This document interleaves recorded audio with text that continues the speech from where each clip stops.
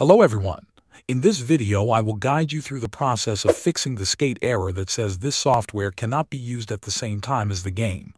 The first step is to download the uninstall tool. This tool is safe because it has already been shared by EA on their official forum.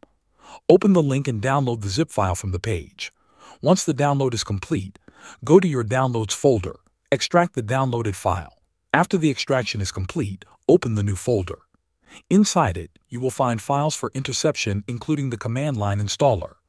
First, double-click on the interception, then on command line installer. Now go to the top of the window and copy the full folder path from the address bar. This is important for the next step. Next, open the Windows search bar and type CMD.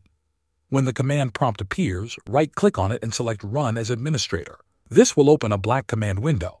In this window, type CD followed by a space, then paste the folder path you copied earlier. Press Enter. Now you are inside the folder where the interception files are stored.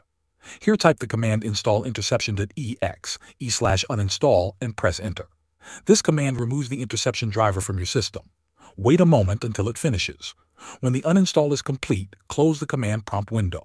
Restart your computer so that the changes can take effect. That is all you need to do to fix the skate error. Thanks for watching.